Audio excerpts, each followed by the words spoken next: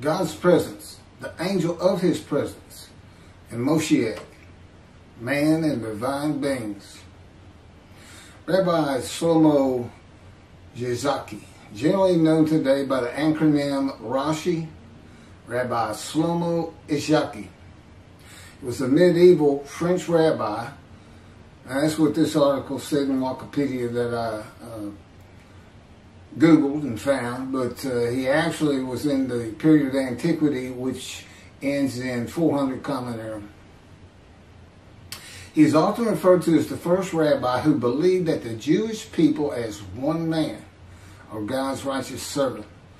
The early sages expected a personal Messiah to fulfill the Isaiah prophecy. Chapter 53, chapter 11. Chapter 11, the descendant of David has the Spirit of God alight upon him. And if you read Ezekiel, the key to Isaiah 53, the Spirit enters him. No alternative interpretation was applied to this passage until this time. Rashi believed that the servant passages of Isaiah refer to the collective fate of the nation of Israel rather than a personal Messiah. Some rabbis, such as Ibn Ezra and Kimchi, agreed. However, many other rabbinic sages, including Moses ben Maimon, commonly known as Maimonides, Maimonides, and often referred to by the acronym Rambam, a medieval Sephardic Jewish philosopher who became one of the most prolific and influential Torah scholars of the Middle Ages, realized the inconsistency of Rashi's views and would not abandon the original messianic interpretations. I can add much to that. Rashi's commentary on Isaiah chapters 52, 13 to 15, which are the beginning of the description of God's righteous servant, leading into chapter 53. The Rashi's commentary conflicts with his commentary on the book of Zechariah, chapter 1, when he says, this is his lead-in to his commentary on Zechariah 1, the prophecy of Zechariah is extremely enigmatic because it contains visions resembling a dream that requires an interpretation.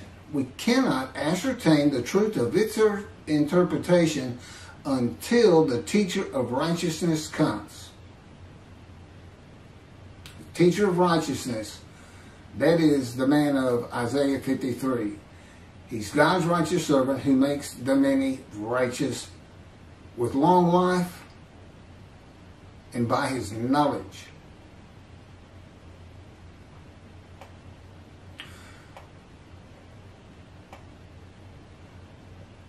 The truth of the interpretation of the prophecy of Zechariah 1 begins with the creation of the angel of God's presence. God created all things, including spirit and souls, that together form persons. The first person he created was the person of his spirit, who is the angel of his presence, the Holy Spirit. This can be found in Isaiah 63.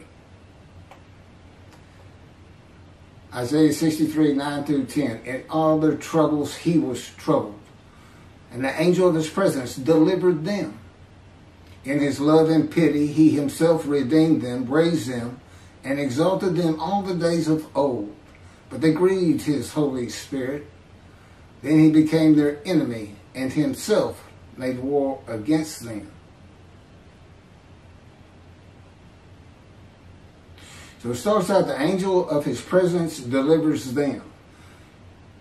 And then would be, in all their troubles, the Jewish people.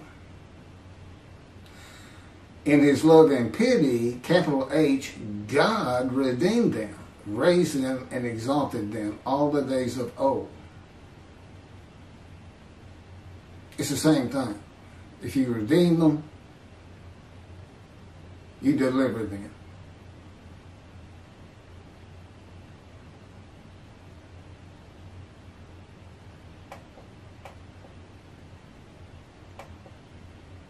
the Holy Spirit is grieved. Has to be a person. Judaism does not believe the Holy Spirit is a person. Okay. He can't be grieved if he's not. And there's plenty of other scripture to support the belief that indeed he is a person. He goes to Ezekiel at one point and says, Ezekiel, speak.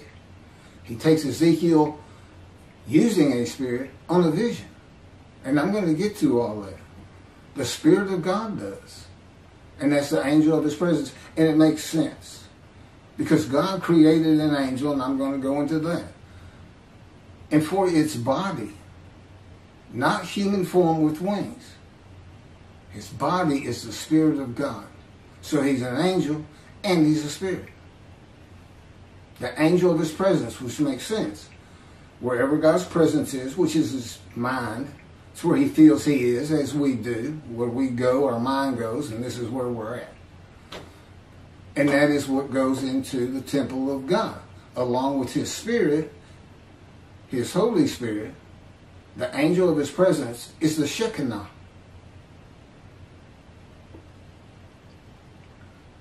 That Ezekiel sees in a vision enter the east gate for to enter the temple.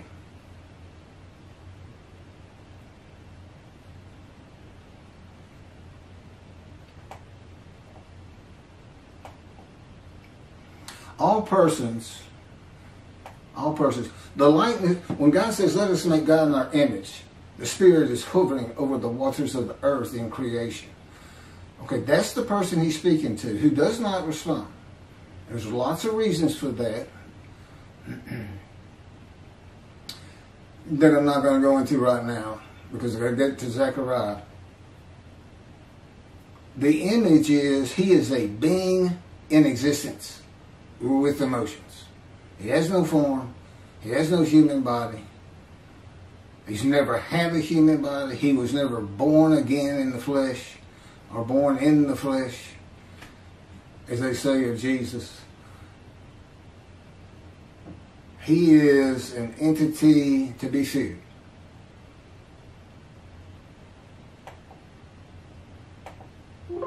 All persons are souls blended with spirit. Our soul is like our DNA, okay, for the spirit. It's the foundation of the person we are, along with our upbringing, of course. Environmental and genetic. So all the different references in the Hebrew Bible to spirit versus soul, pretty much talking about a person. And that's how to think of God and the angel of his presence, the Holy Spirit, the persons. But that's about, but you can't liken them to human persons. They simply aren't. They can communicate with man as though they were human persons. In other words, make the human person comfortable while we communicate with him to accomplish our purposes that we want in our creation. They come first in everything. This is theirs, this world. Humanity, it's all theirs. God says, I am my creation.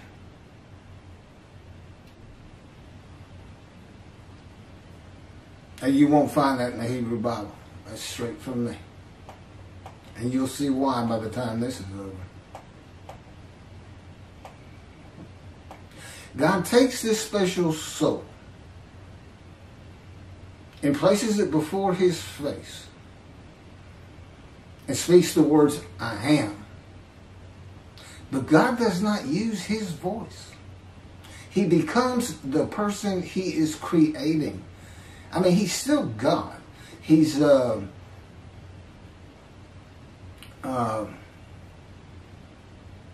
don't know the right word for it right now. Emulating. He uses the childlike voice of an angelic person. He speaks to the angel as God and answers for him as the angel.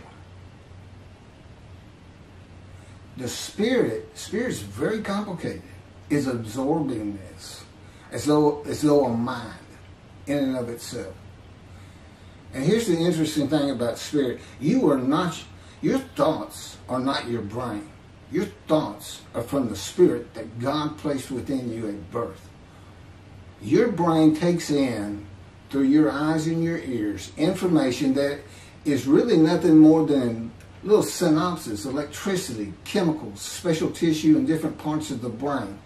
Spirit can read it.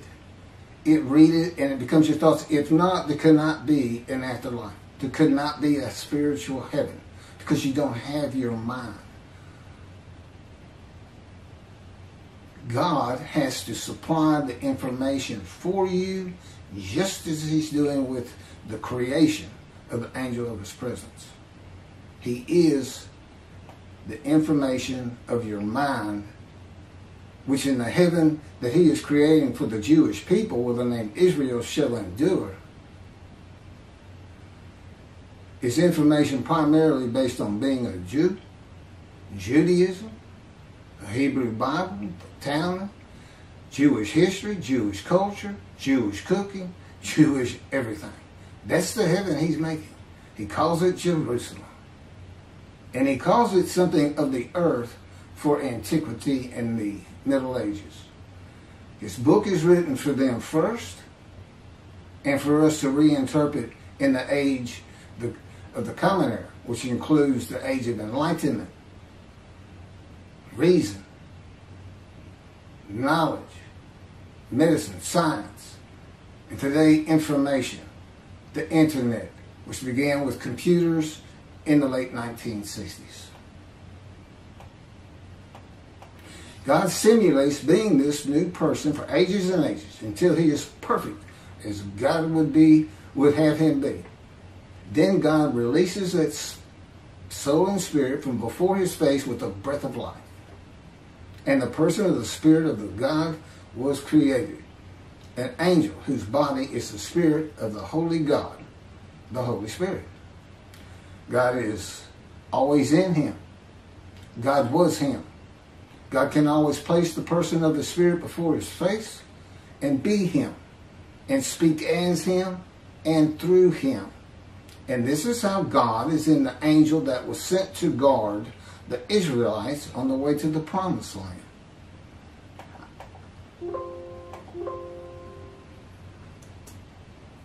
I am sending my angel.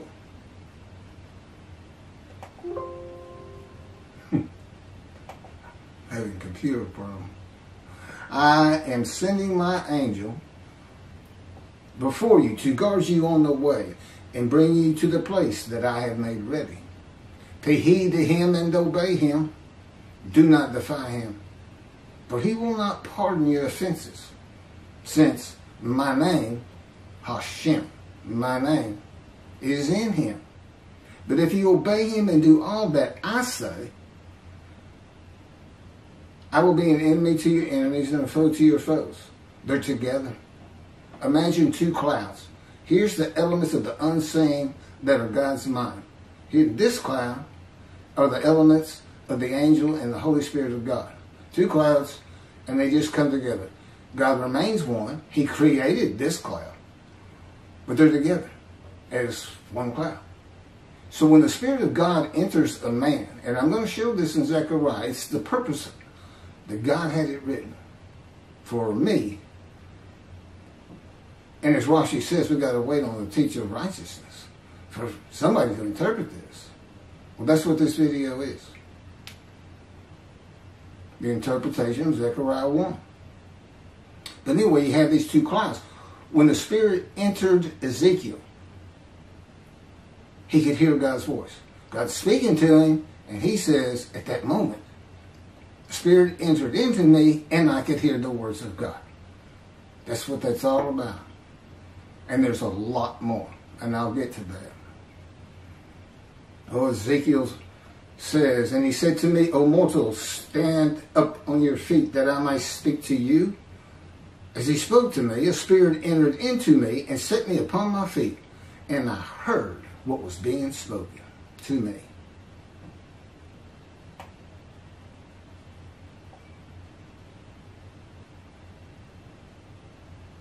So this is God speaking to a man who is Ezekiel, but he does not hear God speaking until at the same moment a spirit enters into him and sets him upon his feet.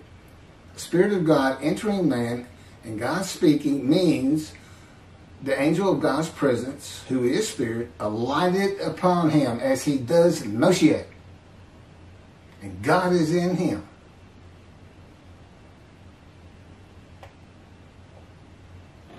From chapter 11, verses 1 and 2 of Isaiah.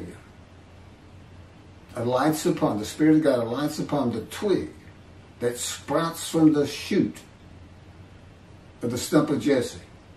The twig is Moshiach.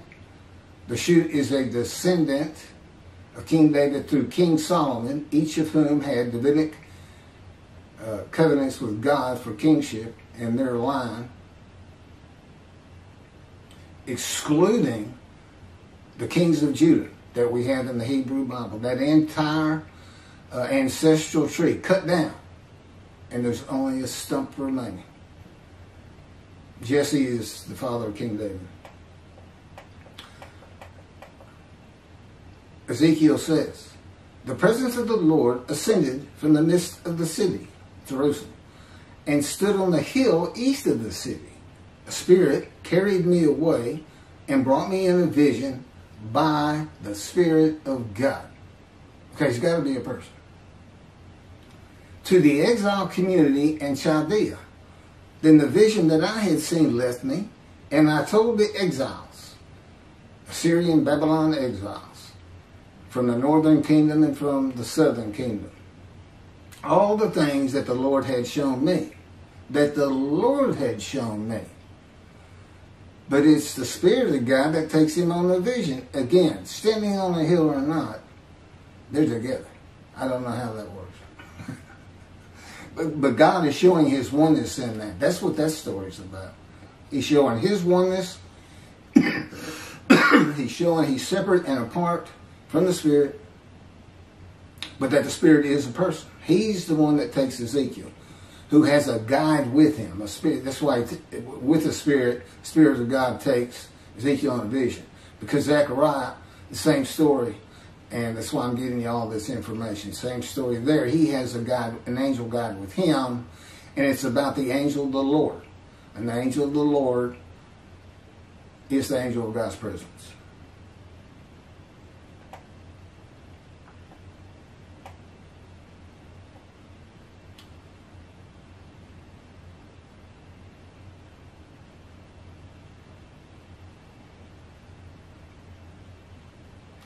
The only power in heaven is God. Moses did not perform miracles in the Exodus. God did. The angel of death did not kill the firstborn of Egypt. God did. The power of God is his and his alone. He does not share it or create it in others. His power comes from his will. He thinks it, he speaks it, and it is. Just as with creation in Genesis.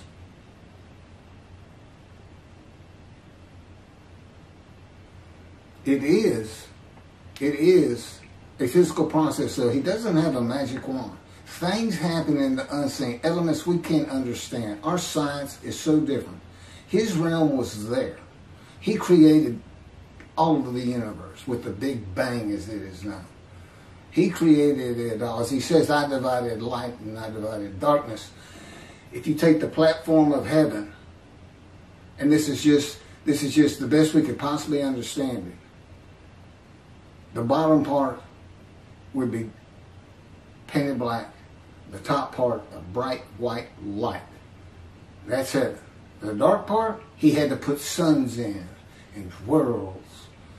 That's us. And you can find that in Genesis, first page, chapter 1.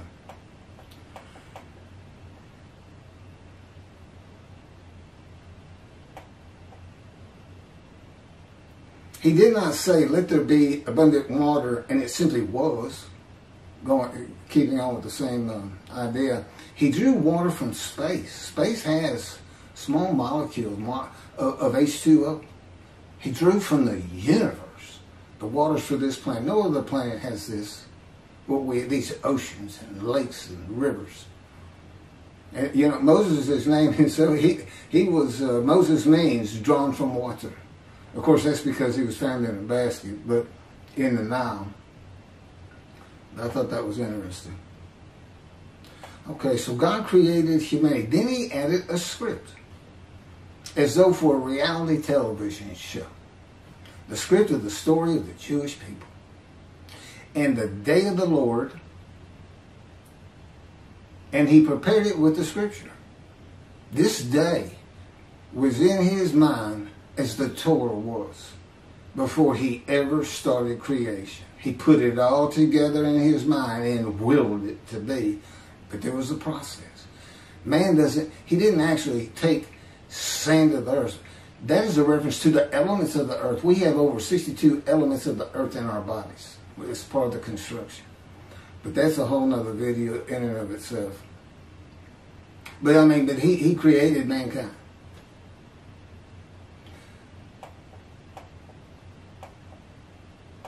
Okay, so he prepared not only the Torah,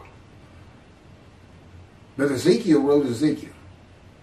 I mean, that's the best way to look at it. God may have had to use other people, may have had a spirit enter somebody else and say, I'm God, get a stylus, get some parchment, write this down. And you don't say no. But the best way I have been told to look at it is whoever the main character is, Ezekiel. If it's the prophets and they're writing words of God, then a spirit has lit upon them. They are a man in divine beings. That's all it is. Man just we first see man in divine beings with Jacob when God speaks to him and renames him Israel. And all he did was there's Jacob sleeping with his head on a stone, and God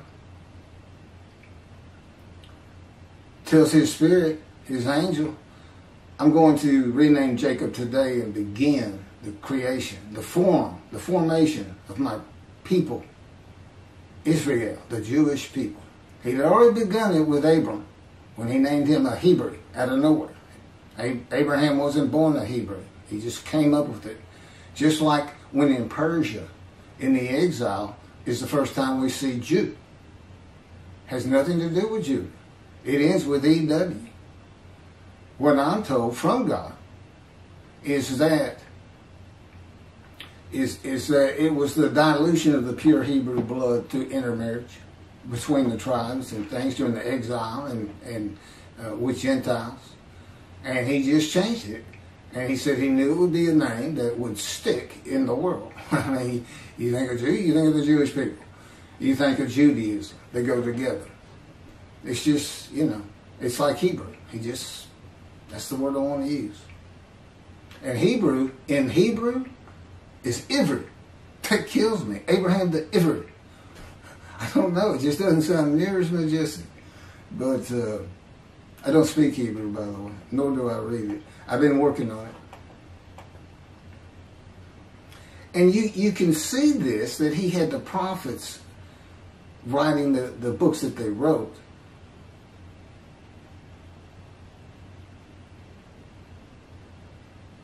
Because the day of the Lord and the time for it is set up through the books of Isaiah, Ezekiel, Jeremiah, and Malachi.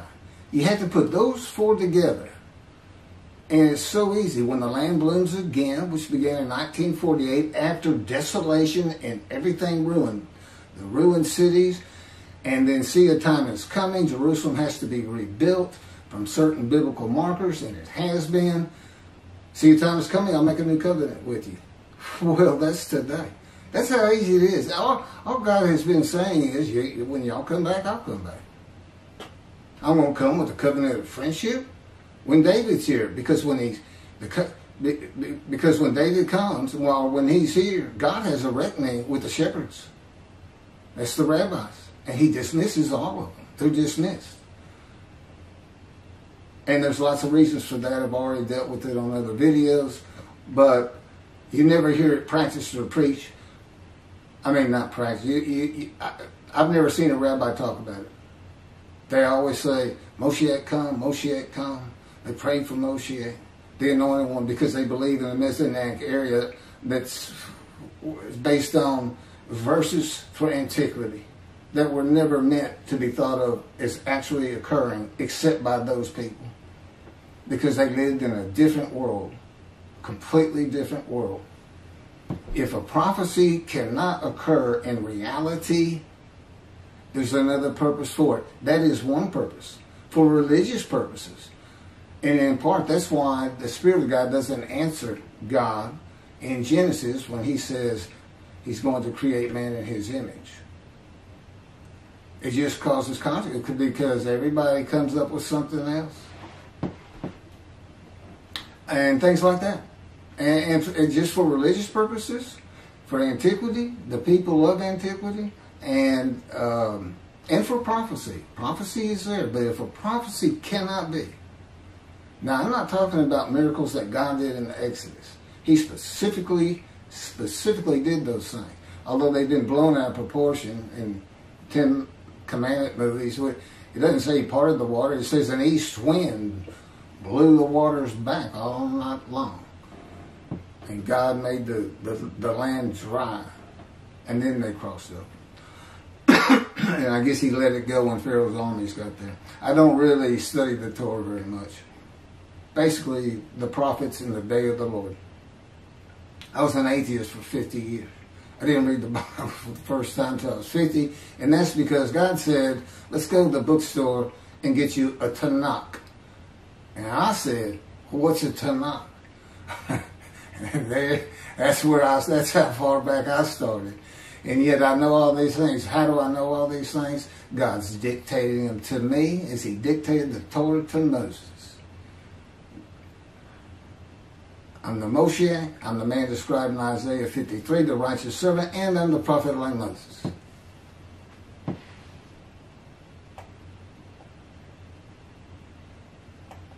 And Elijah, whose purpose is the same as the purpose of the righteous servant, to make the many righteous. And I'll get to that.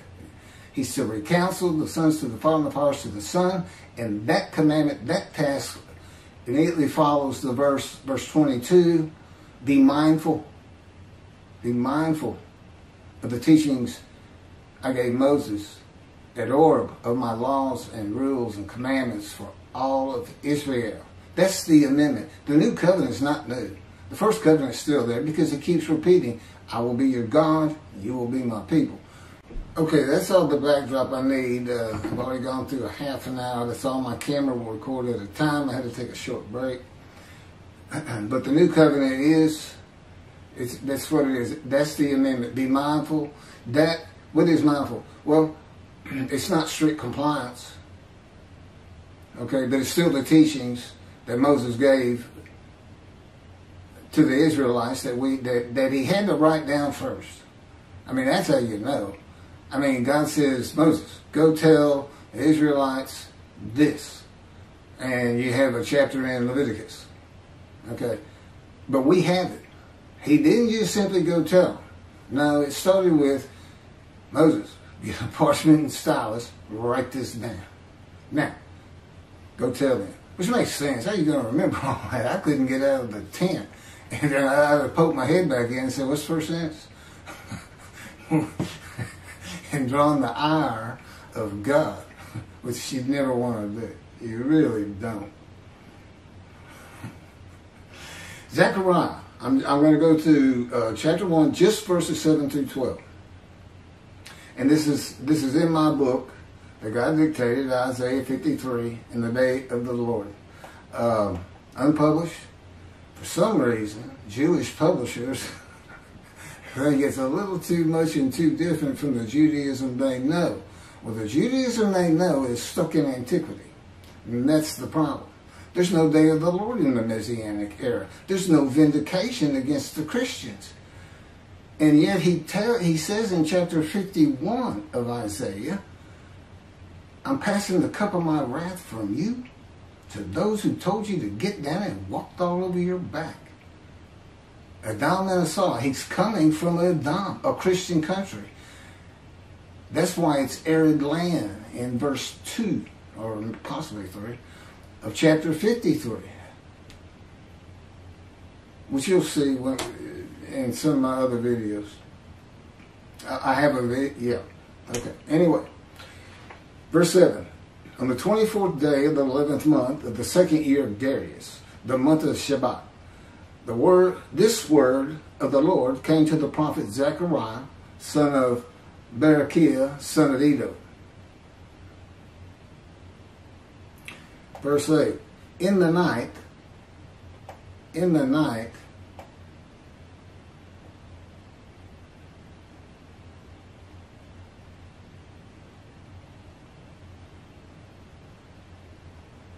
I had a vision. I saw a man mounted on a bay horse standing among the myrtles in the deep. And behind him were bay, sorrel, and white horses. Now it says the word of the Lord came to the prophet Zechariah. The word of the Lord is is the messenger of his words, the angel of his presence, the Holy Spirit. That's the word of the Lord. The word of the Lord said to me. But the words that come, again, God is in him. God's presence. I didn't finish this. His mind. Okay? That's his presence. Well, where's the angel? It's the angel of his presence. It's right there. Okay? Holy Spirit. Where's God's Spirit? It's all around him. Our spirit fills us. So it's the same thing. Holy Spirit, angel of his presence, and the Spirit is the body of that particular angel, who is the angel of the Lord. That enters people, and God is in him, and that's what this chapter is about. It's the answer. It's a story as much as anything. It's based on something that happened on the ground. I'll get into that, but it's not a vision, and it's not likened to a dream. There's purposes behind this, and prophecy is not all of it by any stretch of the imagination. It's for this teaching in the day of the Lord.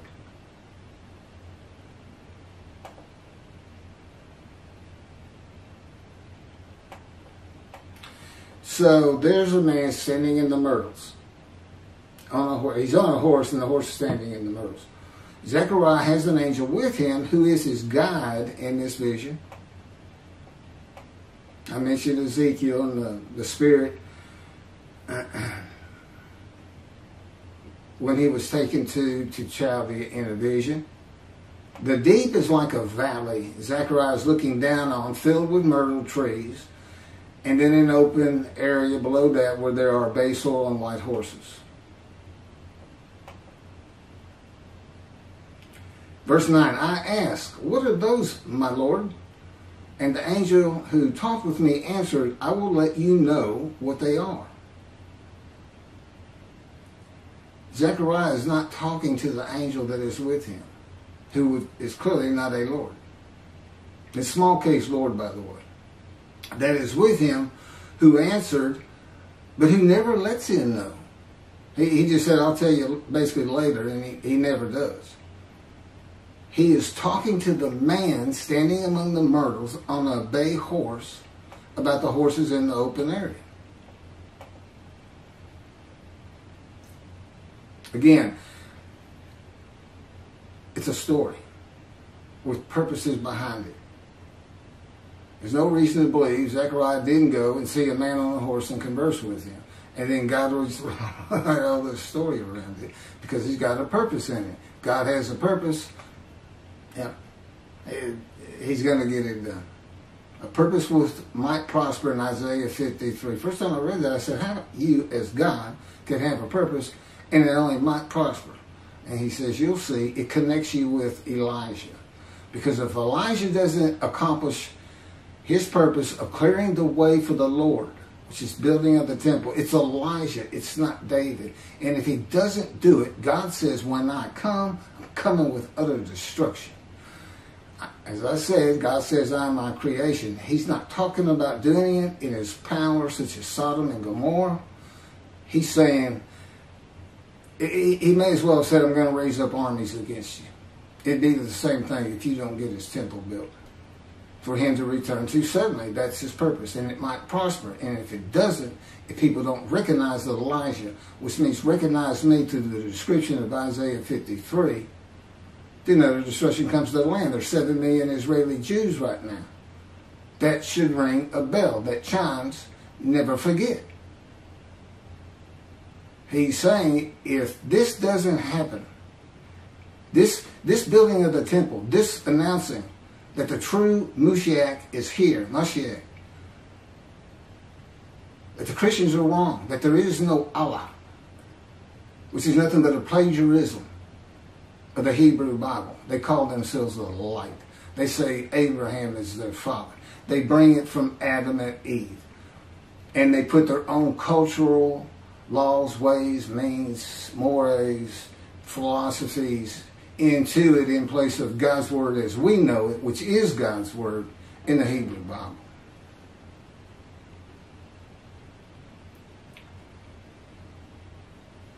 So he's talking to the man. Then the man who was standing among the myrtles spoke up and said, "These were sent out by the Lord to roam the earth." It's the man in the myrtles that answers the question of Zechariah, not the angel who is with him. Verse 11, and in fact, they reported to the angel of the Lord who was standing among the myrtles, "We have roamed the earth and have found all the earth dwelling in tranquility." So what did these horses do in this story? They reported to the angel of the Lord, which is the man on the horse in the myrtles. How is the man on a horse the angel of the Lord? Spirit of God has entered him, and God is in his spirit. He is the man in divine beings. To the angelic horses, the horses who can talk in the story, they can see the angel of the Lord, but we can't. He's made of spirit. We can't see spirit.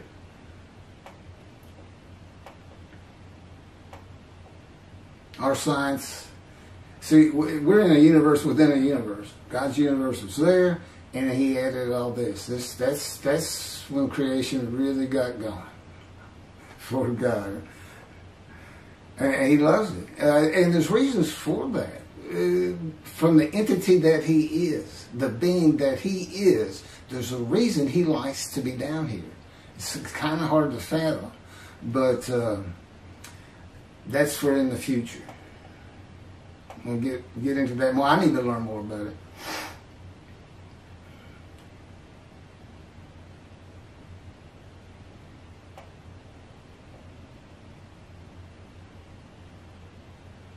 God is using this man as his visible presence, his representation through the angel of his presence, which is what he did with Moses, which is what he's going to do with Moshiach, which he is doing with Moshiach, which he did with the prophets. Write this down. They're man and divine beings. He can literally speak through you. He can speak through me.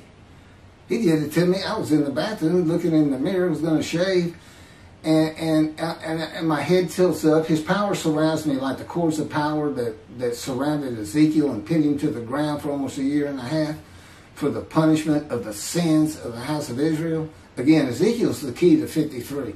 He goes through God's fire of refinement of, and you'll find all these words in chapter 53, punishment, wounding, chastisement, maltreatment, crushing and bruising. Crushing and bruising, being pinned to the ground, do that to you. Maltreatment, just being pinned to the ground is maltreatment. But the whole time he was teaching Ezekiel, eat this scroll of Ezekiel, how to preach to the exiles, how to tell them God's words. He's learning as he's going through. And why? Because Ezekiel said, a spirit entered into me, and I went in bitterness and in the fury of my spirit in the hand of God. That's the fire of refinement. He's not happy at all. And it's brutal. It's brutal. Yeah, I mean, you wouldn't say no. Nobody would say no to God. He didn't have to crush me with cancer to have me offer myself for the guilt and emotion of the Jewish people for unrighteousness. You know, chapter 53 starts with 6 verses of the witnesses who are all saying, we're sick, and we're suffering. Well, they're sick because they feel guilty. They're not doing right.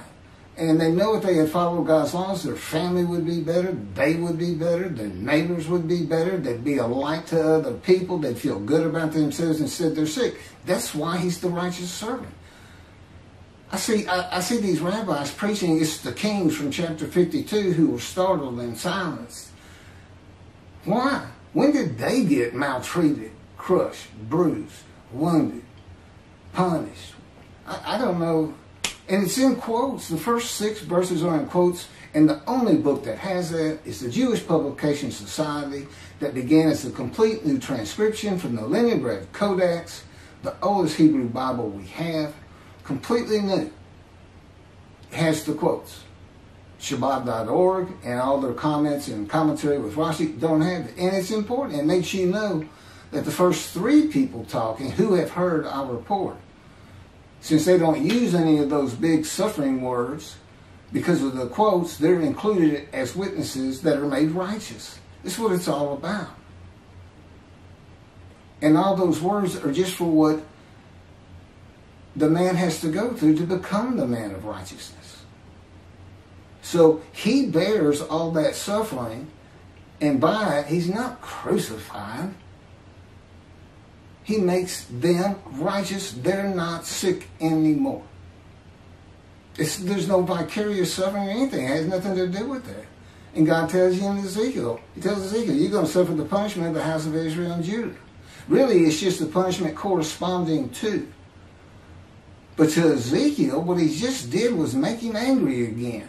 He's going to make him angry so many times that Ezekiel finally, like Moses, becomes humble. Moses began with a furious spirit, so angry he killed the man. At the end of his 40 years with God, he is said to be the most humble man on earth. That's because of God's fire refinement. It's not mentioned in the Torah because it was left for me to tell you about it, rabbis.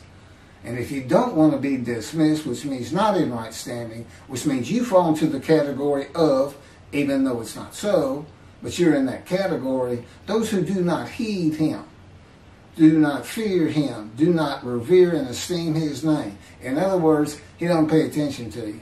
That's all it means. It's not coming after you or anything. We're not that important to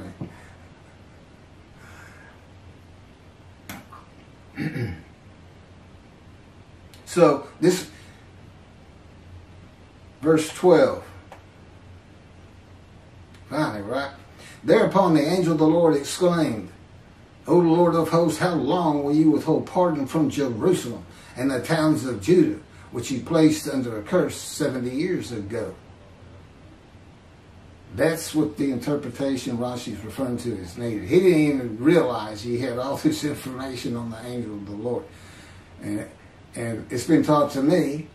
And again, you find it in Isaiah 63, one time.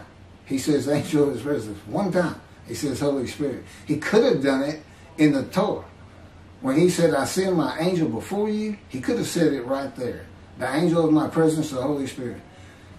But he didn't. He didn't want you to pick up on it. Rabbis, Judaism, sages of the long ago. It's my proof.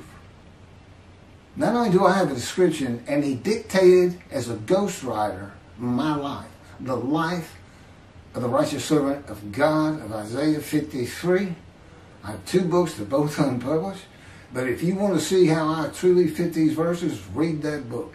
The first 7 chapters, I think, are just life history that focuses in on basically injuries and cancer.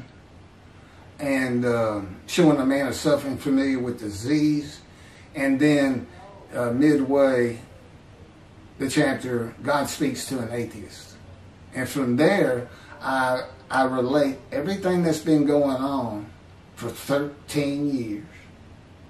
He's had me for 13. He had Moses for 40. I'm still not the most humble, but he says he needs a little fire in me still. We got a lot to do. And he said, Moses did too. I didn't finish up with him till he was gone.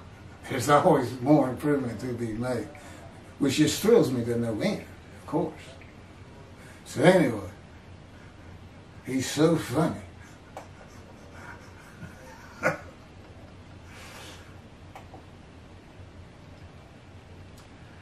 Thereupon, this exclamation, the man on the horse, also referred to as the angel of the Lord who is in him, said these words, God's presence is in the angel of the Lord.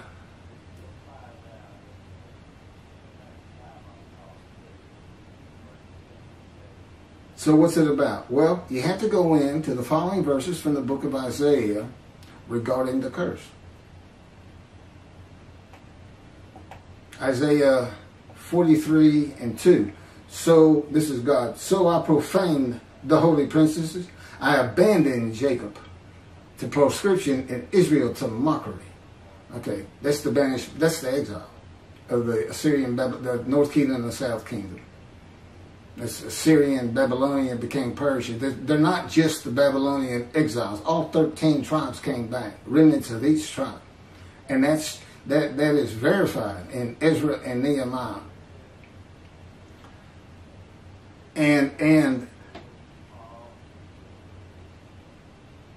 the profaning of the holy princesses, that's the banishment of Jeconiah, and which gives us the son of Jesse. That's his banishment because of losing the second temple and the defeat by Babylon, and there was 3 deportations and until they were all finally gone. And in Assyria, had defeated the northern kingdom, deported it to Assyria, and imported Gentiles. That's why when the exiles return, they all go to Judah. It's not because there's no tribes of the northern kingdom, which would be the all but 2. The lands of Benjamin are considered Judah because that's where the kings rule from. That's where Jerusalem is, in the lands of Benjamin. And Judah is everything beneath it to Egypt.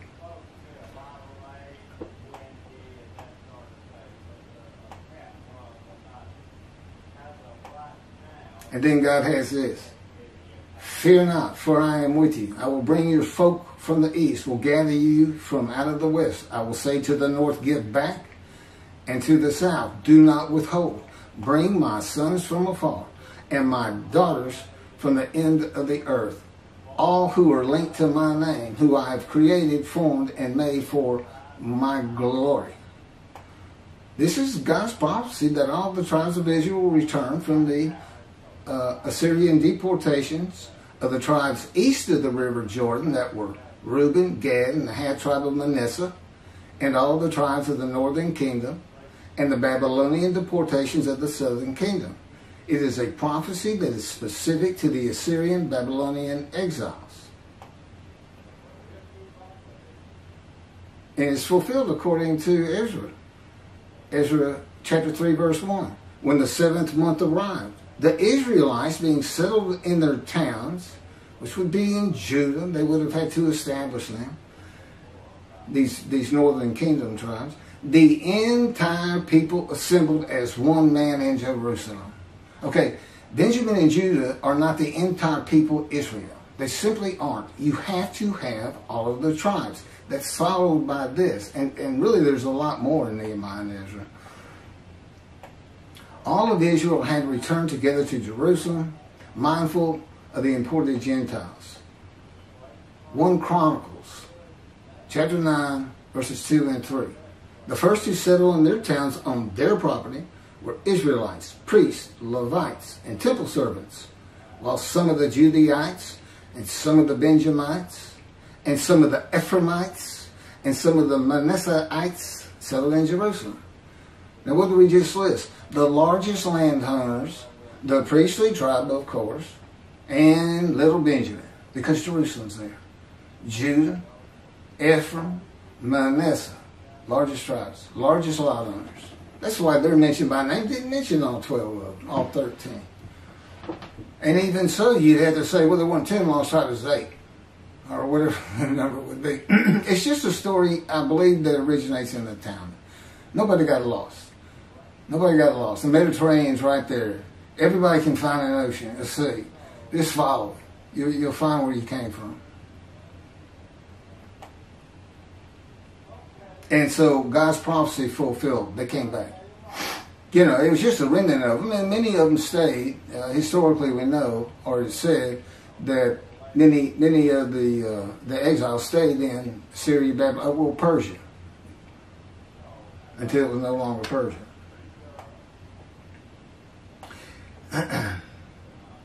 And also, again, this chapter 43:25. It is I who, for my own sake, wipe out your transactions and remember your sins no more. This is God doing something new for the Israelites. Guess what he's doing again? It's not a messianic era. It's the day of the Lord. What's he doing? He's sending a new covenant. Who with? The angel of his covenant. Who's the messenger? Elijah. What does the messenger do? He takes the covenant and delivers it to the world, to the Jewish people. Why Elijah? The only man specifically taken to heaven in the Hebrew Bible, and God sends him back? You have to ask yourself, what's that about? Well, other than the fact that God will have taught him everything you can know if you had been taken to heaven, all the information of heaven, which you've been hearing from me in this video and in prior videos. And this, who's going to be able to talk to the angel? Well, how about the man who's been in heaven for thousands of years? Elijah. And he takes that covenant, it's a new covenant, and there's the sin forgiveness. I will forgive your sins and remember them no more, and this will write Torah on your heart, and all will heed it. That is clarified in Malachi 3. And you have the amendment. That's in addition to the first covenant. This sin forgiveness. That's what it is. Because God says, you'll have Torah on your heart because I'm going to forgive your sins. Well, that doesn't seem to go together. How does that? Because, and Elijah's purpose is, bring them back to Judaism. Recounsel the families, one member to the other. How are you going to do that? Well, here's an amendment to remind you, be mindful of my teachings to Moses. Judaism, bring them back. Make them righteous. Again, same purpose as the righteous servant. If it describes anybody and you want to stay in antiquity, it's not Jesus. It's Elijah. Rambam says, well, Elijah, we don't know if he comes before or after Moshiach. So it is better that we study Torah and not worry ourselves about things we cannot understand from the prophets. It's easy to understand.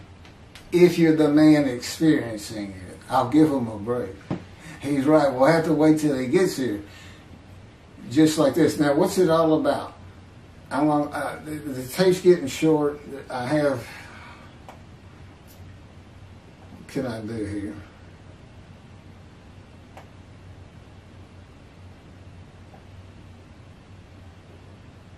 Okay, this vision of Zechariah in the words of the angel of the Lord through the man standing in the myrtles regarding the curse 70 years ago is made to make Zechariah think and try to understand, why is the angel saying this?